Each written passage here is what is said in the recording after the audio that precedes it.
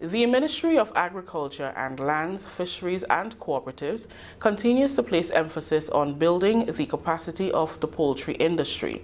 In this regard, more than 30 producers benefited from a World Bank-funded AgriCom project and FAO one-day training facilitated by Dr. Gabriel Young, consultant with the Food and Agriculture Organization. The training workshop for poultry producers focused on marketing, production and processing of poultry meat and eggs. AgriCom project coordinator Gregory Del Sol explains the importance of the training. We understand that poultry is a very important sector. It's one of the important commodities in terms of food security, but we have challenges within local production, and that a lot of animal husbandry practices and a lot of cost of production analysis of what farmers are doing is not being done.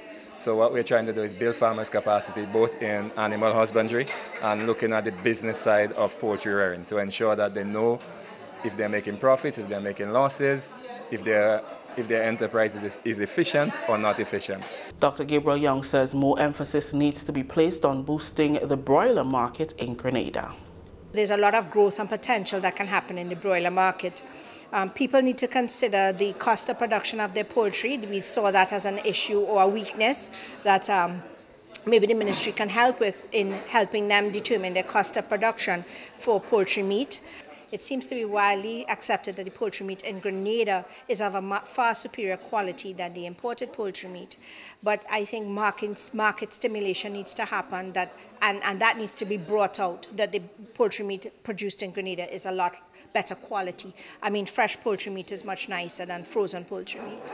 Livestock Officer Eugene Bernard calls for a more business approach to be taken to poultry production, since it contributes to adequate pricing.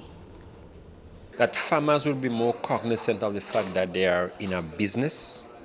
And the session that we just complete where we're doing the cost of production, I think is very critical. And it's an area that is lacking in almost every farm I know. And if farmers do not know what the cost of production is, then that would not be able to inform decision-making process going forward. And it will only allow them to be price takers.